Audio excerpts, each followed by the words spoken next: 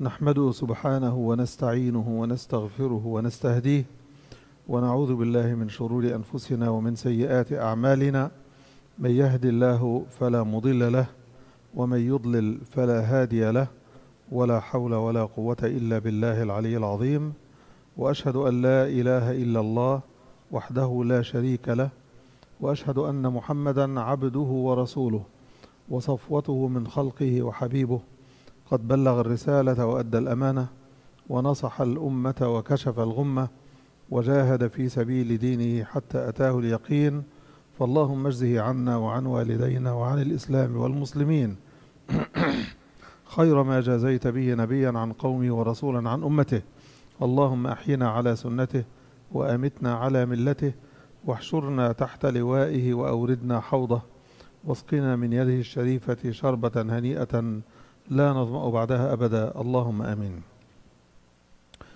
We are continuing to track the stories of the children of Israel, and one of the major stories that Surah Al-Baqarah was named after is the story of the children of Israel and the cow.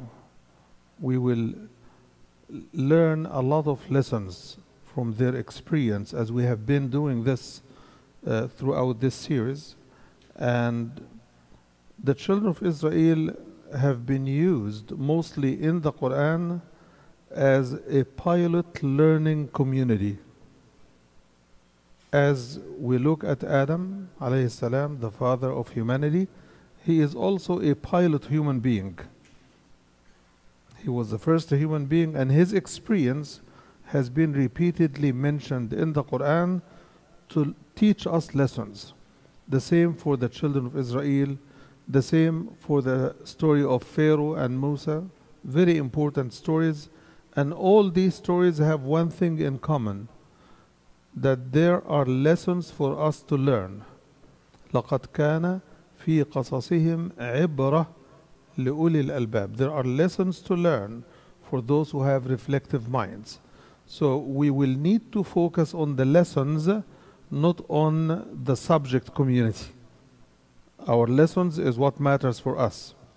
So here is the references as you see on the screen. وَإِذْ قَالَ مُوسَى لِقَوْمِهِ اذْبَحُوا بَقَرَةً. There is a background. Moses did not come all of a sudden telling them slaughter a cow. No. There's a story behind it. But one of the styles of the Quran is to give you the incidents and then to give you the summary of the story.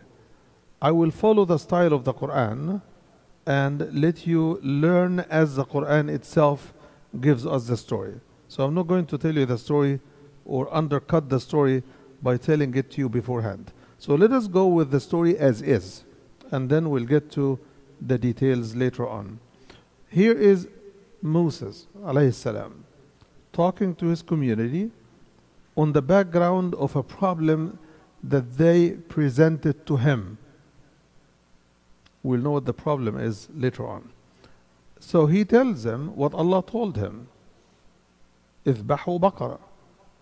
So when he tells them اذبحوا بقرة, slaughter a cow, he gave them a command, right? How do they respond? They respond with both mockery and questioning. قالوا أتتخذون هزوا. They are mocking him and accusing him of mocking them. أتتخذون هزوا. As Moses was a joke man or a stand-up comedian, Moses is a prophet sallallahu alaihi wasallam, and he is serious when he talks to them. And as a prophet and a messenger, when he talks to his community, he is only communicating a message from Allah. So this is not an idea, this is not an offer, this is not a proposal, this is a command. اذبحوا بصيغة الأمر. Slaughter a cow. So they say أتتخذون هزوا. How could it be that they justify that statement when he is telling them that Allah is the one telling you to slaughter the cow? إِنَّ اللَّهَ يأمركم أن تذبحوا بقرة. How could they say that the order of Allah coming to them through Moses is a mockery or a joke? Except for one fact. They did not take Moses seriously. Not because he was not worthy of the serious reception, but because they rejected him. Their habit is أفكلما جاءكم رسول بما لا تهوى أنفسكم استكبرتم ففريقا كذبتم. That's what they are doing to Moses. وفريقا تقتلون. And that's what they did to other prophets. So the reason that they have justification in their head is Moses is not serious. Moses is not.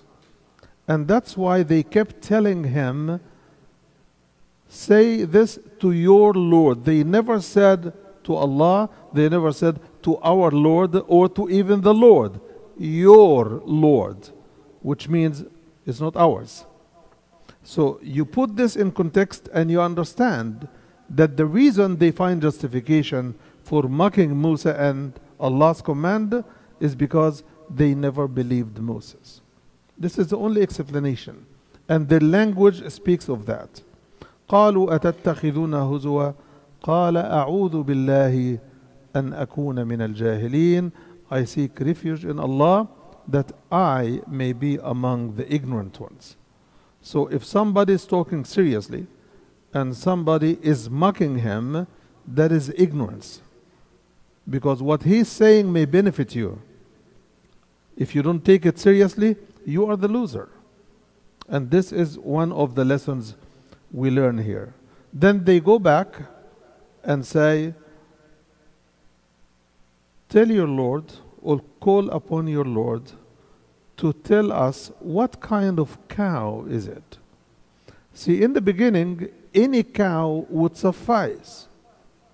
إن الله يأمركم أن تذبحوا بقرة. Any cow, because cow is mentioned as unknown, which means unqualified. There is no specifications. So any cow, even a sick cow could have done it. Right? So he tells them, إن الله يأمركم أن تذبحوا بقرة. First they mock him.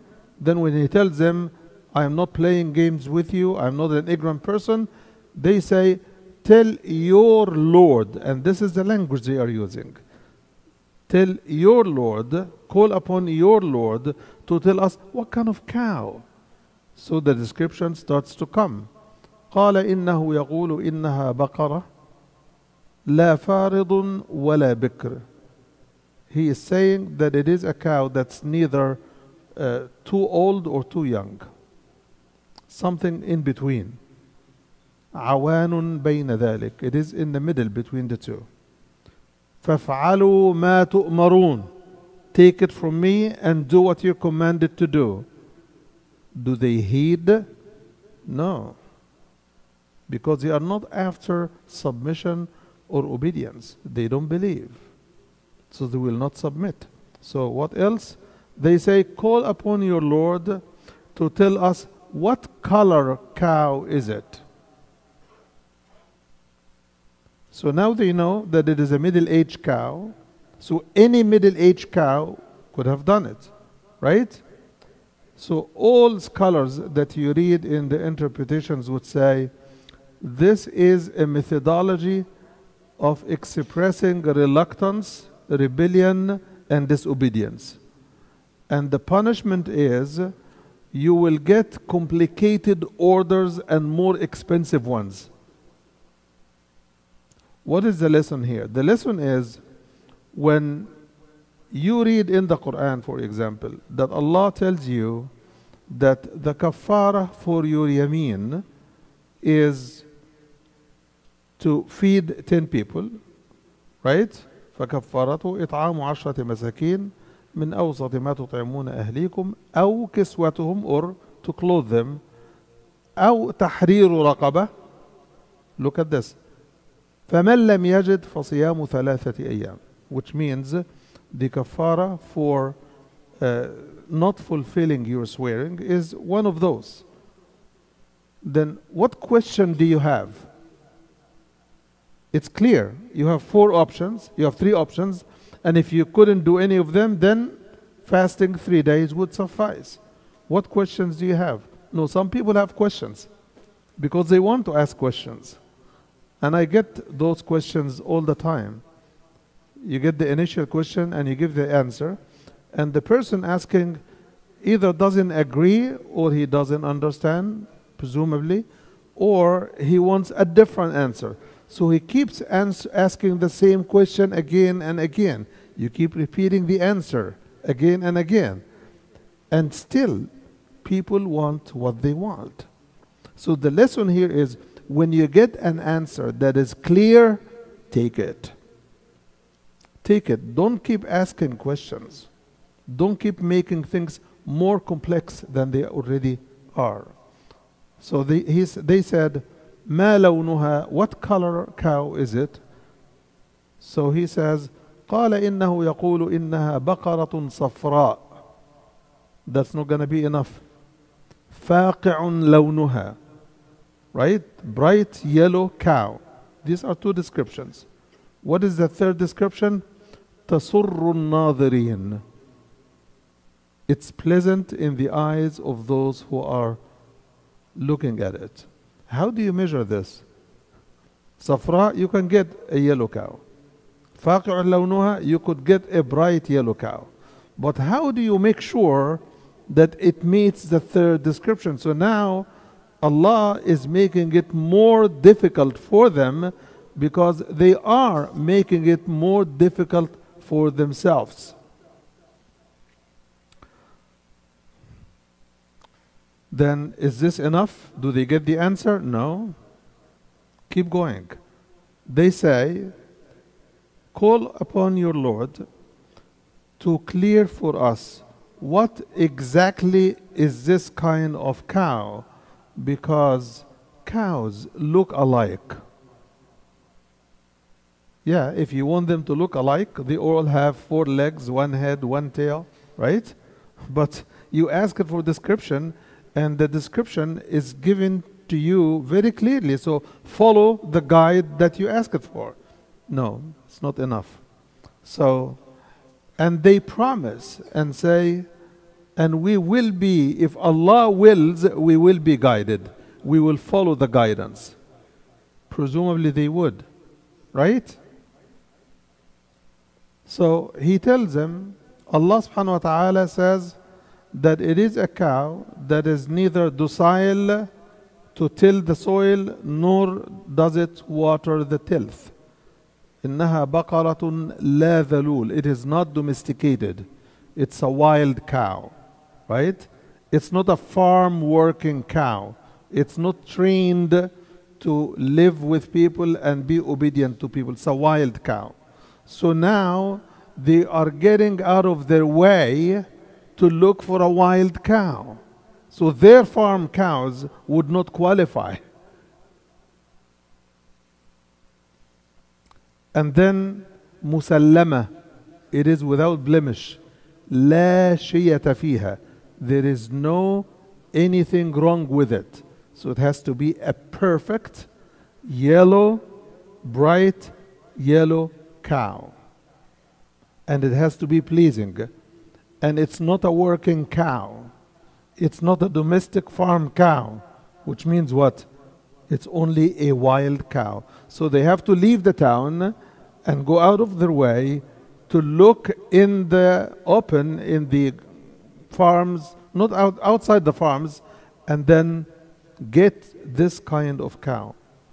And then they say to Musa, now you've brought us the truth, as if they knew the description of the cow and they were testing Moses, and now they are giving him the approval.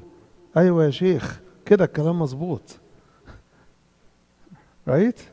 Now we understand. So, and the Quran says, and they barely slaughtered it, and they were on the edge of not finding it or not slaughtering it. They were just on the verge of missing the whole train. So they were reluctant, They were mocking, they were questioning, they were playing games with Allah and His Messenger and His words, and then at the end they play obedient. وَإِنَّا إِن شَاءَ اللَّهُ لَفَاعِلُونَ. Inshallah, we will do it. Very, very obedient and very submissive. فَذَبَحُوهَا وَمَا كَادُوا يَفْعَلُونَ. They nearly missed it.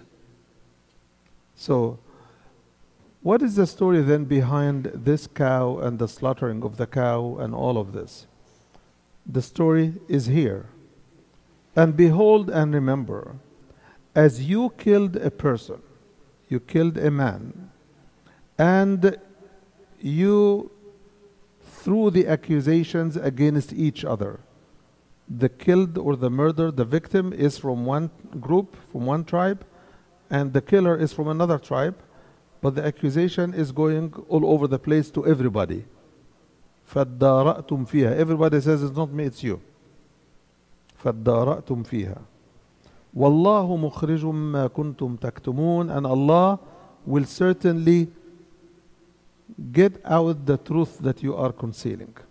Allah will give you the result of your confusion and the result of your disputes. So how would Allah do it? Allah told them to slaughter a cow, and you got the story, right? And then after they slaughtered the cow, Allah told them, فَقُلْنَا اضْرِبُوهُ بِبَعْضِهَا.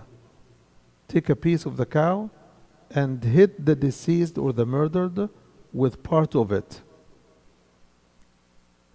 What did this do? The cow is freshly slaughtered. They take a piece of the cow, they hit it, and the dead man becomes alive. And he says, my killer is so and so. And he goes back to death. Is this not significant? Is this not a miracle? Is this not an answer to all of their doubts and suspicions? You think it is, right? But mind you, we went over the ayat where Allah subhanahu wa ta'ala told us that He put them all to death and brought them all back to life. In the early parts of the surah, we went over this. So is this more significant? And what is the difference? The difference is when the entire community died and then all of them were brought back to life, it may feel they went to sleep, something took over the entire community, they were gassed, whatever. But now they are seeing with their own eyes a person that they killed, some of them or one of them killed, right? And he was dead. And just by following the commands of Allah, taking a piece of the cow, hitting the deceased person, he becomes live and he talks to them.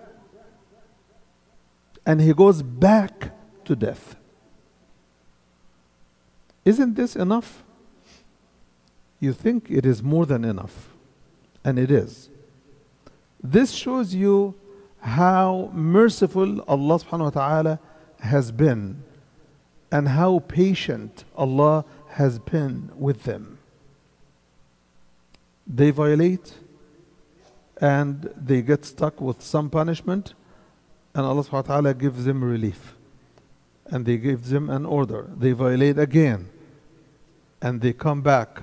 He gives them relief. وَإِذْ نَجَّيْنَاكُمْ مِنْ آلِ فِرْعَوْنَ. Saved them from Pharaoh, right? Brought them the book and the guidance. Relieved them from the worship of the calf and forgave them again, right? And when they refused and asked that we will not follow you, Musa, until we see Allah face to face, Allah put them all to death. In another way, Allah is telling them, you could never see Allah until you die first. And if you die on obedience and get to paradise and qualify for His mercy, then and only then you will see Him. Right? So He puts them all to death, brings them all back to life. Are they obedient after that?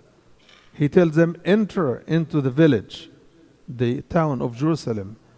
No, it has giant people in there. We will never enter until they get out. Always disobedient, reluctant, rebellion. And even with this, this is what happens with them.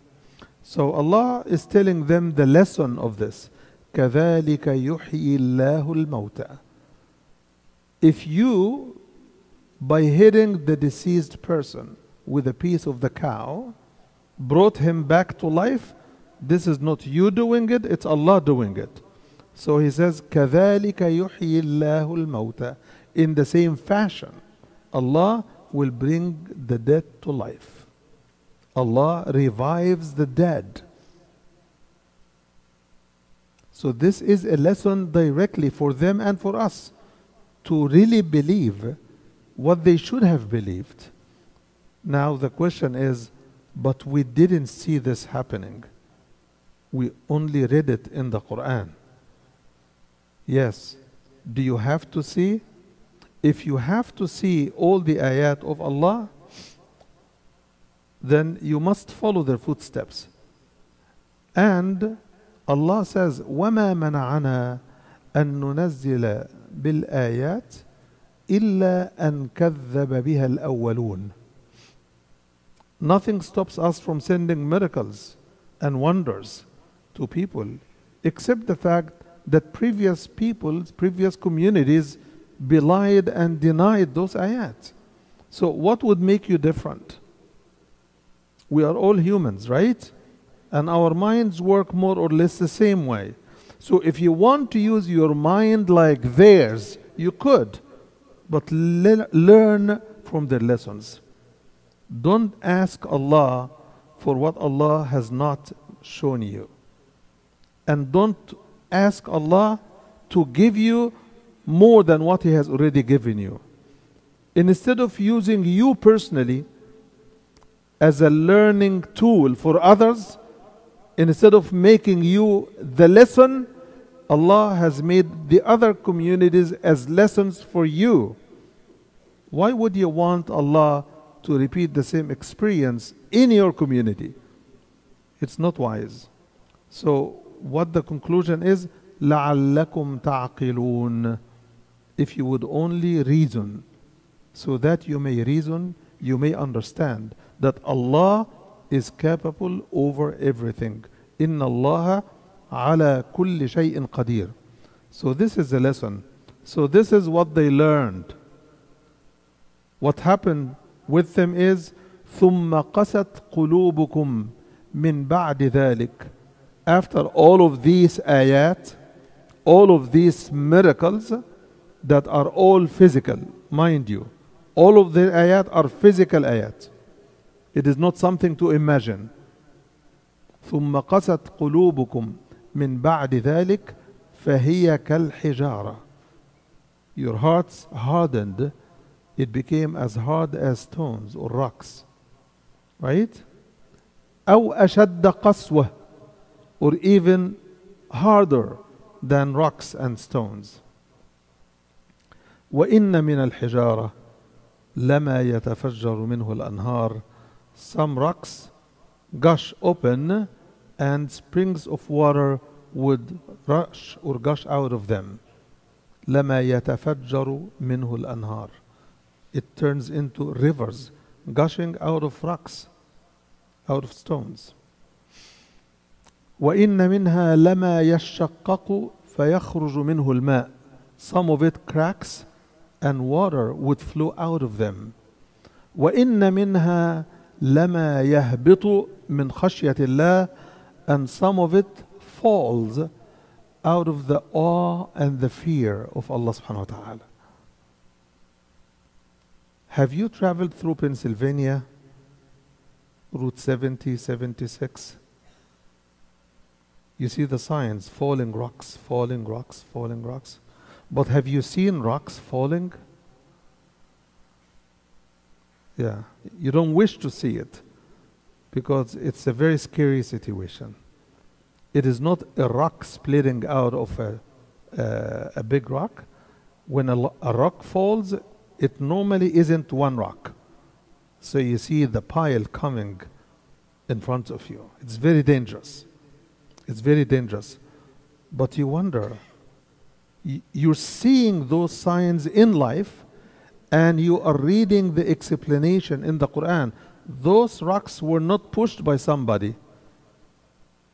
Allah wants them to fall in front of you and to show you when they reach the level of fear of Allah, they shrink in size, and as such they become loosened from their connection with the surrounding rocks.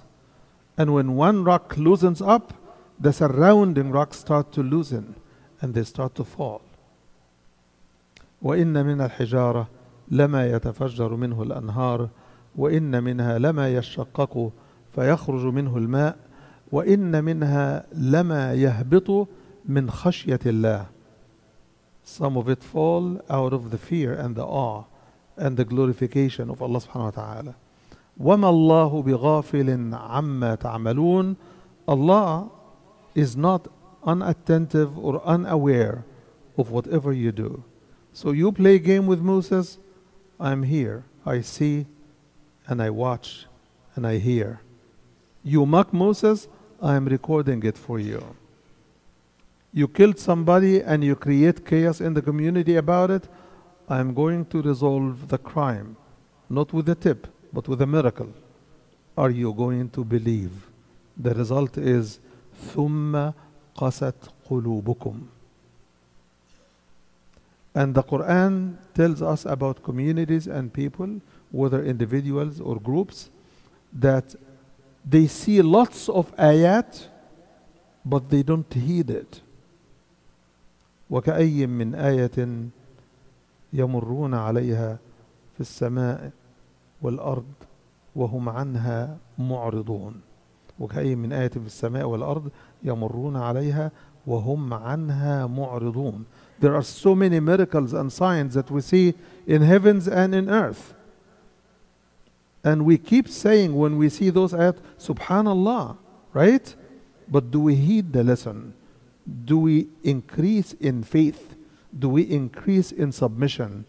Do we increase in coming back to Allah and repenting to Allah? This is one of the lessons that Allah wants us to learn. Don't challenge your own faith. Don't challenge your own prophet. Don't challenge your own sources like many people today are doing. In the Middle East, this is not a digression, that is some part of our reality. In the Middle East, the whole Middle East is hosting a conference this week. The ultimate success of this conference, in their eyes, is to control and change the message of Islam. تجديد الخطاب الديني. How we present Islam. Islam is a milieu religion. It is a flexible religion. It is an easy religion. Don't make it difficult. Don't tell us you have to do this, you have to do that. Don't give us all of these difficult things that we label as difficult. So the leaders who started with 3-4 countries, now ending that there will be 56 Muslim nations gathered to meet Mr. Trump in Saudi Arabia, in Riyadh. The purpose is controlling the message. What does Islam say? What should the Muslim scholars say? And what they should never say? What ayat should go in the school books? And what ayat should never be presented to the children? Who's going to control the message of Islam? It's not their mistake. They are using their power and authority because we left them to control our life from bread to everything else, to control our freedom from movement to speech, to control our life from family to marriage to women, so-called rights. They already feel that they are so powerful as Pharaoh. The only thing they are not saying to us is what Pharaoh said, أَنَا رَبُّكُمُ الْأَعْلَى. But they are acting exactly that they are رَبُّكُمُ الْأَعْلَى. They are the Lord the highest. And they have the power to tell us what to do, how to understand our faith, and how to apply it. And they claim that the purpose is to counter the message of ISIS and Al-Qaeda and Al-Nusra and all of the organizations they label as terrorists. And definitely there are people who are targeting civilians for killing and violence. And that is not acceptable Islamically. Nobody said it is. But they go beyond correcting whatever is wrong to subjecting the heritage of Muslims to their review. Do you know that one of the greatest miracles of the Quran is that it is the only religious book that has never ever in its history been subjected to anybody daring to review what the Quran says. From day one of the revelation until our day today, except for the few years that just came after the Egyptian coup and the Arab Spring, only from that point, people started to come supported by their governments, scholars who are sold for the government, sold for the dollar, sold for their worldly gains, started to come. Yes, there are things that need to be corrected. There is no such and such in Islam. There is no hijab. Hijab is a culture.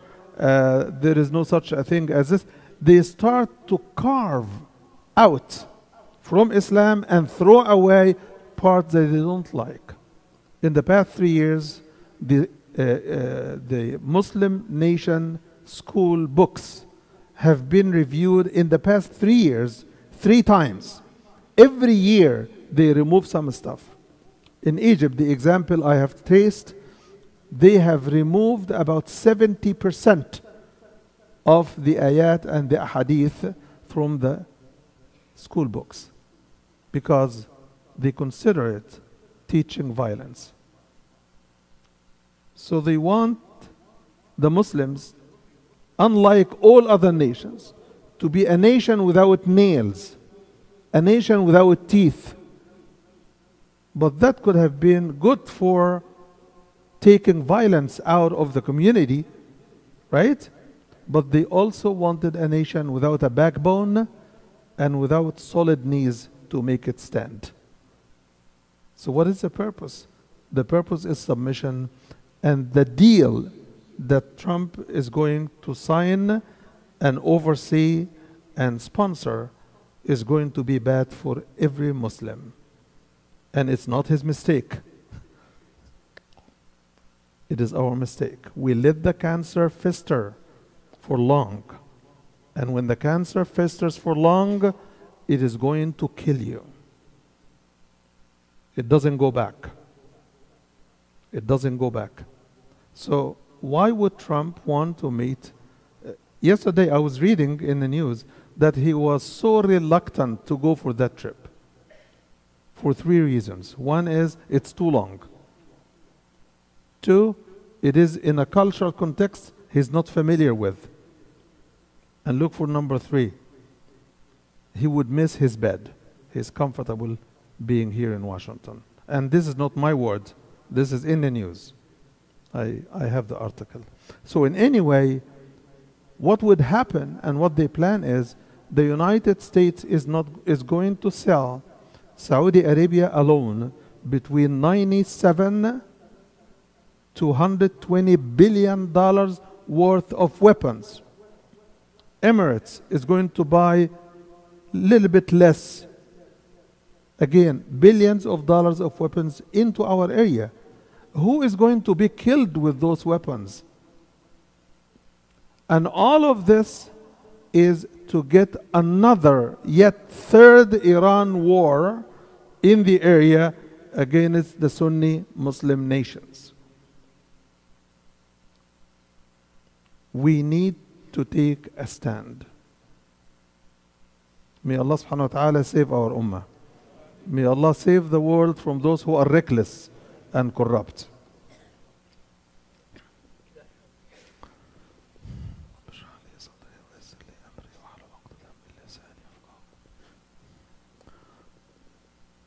الحمد لله وكفى والصلاة والسلام على عباده الذين اصطفى وأشهد أن لا إله إلا الله وأشهد أن محمدا عبده ورسوله وبعد. Brothers and sisters, Allah has given us the world in which we live as both a gift and a test. And He allowed us the power of developing or destroying or shaping this world any way we want. He has subjected to us everything there is in heaven and in the earth at your fingertips to use it any way you want. But He gave us guidance. What do we need to do? The question is, are we going to follow His guidance? Or are we going to abuse His gifts? Are we going to accept His tests and live through them with patience and perseverance? Or are we going to rebel? Those are questions for us to think about. Ramadan is coming, and we hope that Allah will make it our best Ramadan ever and give us a chance to make tawbah that is good and tawbah for good. اللهم اهدنا فيمن هديت وعافنا فيمن عافيت وتولنا فيمن توليت وقنا واصرف عنا شر ما قضيت. اللهم اقسم لنا من خشيتك ما تحول به بيننا وبين معصيتك ومن طاعتك ما تبلغنا به جنتك ومن اليقين ما تهون به علينا مصائب الدنيا ومتعنا اللهم بأسماعنا وأبصارنا وقوتنا ما أحييتنا واجعله الوارث منا واجعل ثأرنا على من ظلمنا ولا تجعل مصيبتنا في ديننا ولا تجعل الدنيا مبلغ همنا ولا مبلغ علمنا. اللهم لا توفنا إلا وأنت راض عنا. اللهم لا توفنا إلا وأنت راض عنا. اللهم لا توفنا إلا وأنت راض عنا. اللهم اغفر لنا ذنوبنا وإسرافنا في أمرنا وثبت أقدامنا وانصرنا على القوم الكافرين. أقول قولي هذا وأستغفر الله لي ولكم فستذكرون ما أقول لكم وأفوض أمري إلى الله إن الله بصير بالعباد وأقم الصلاة.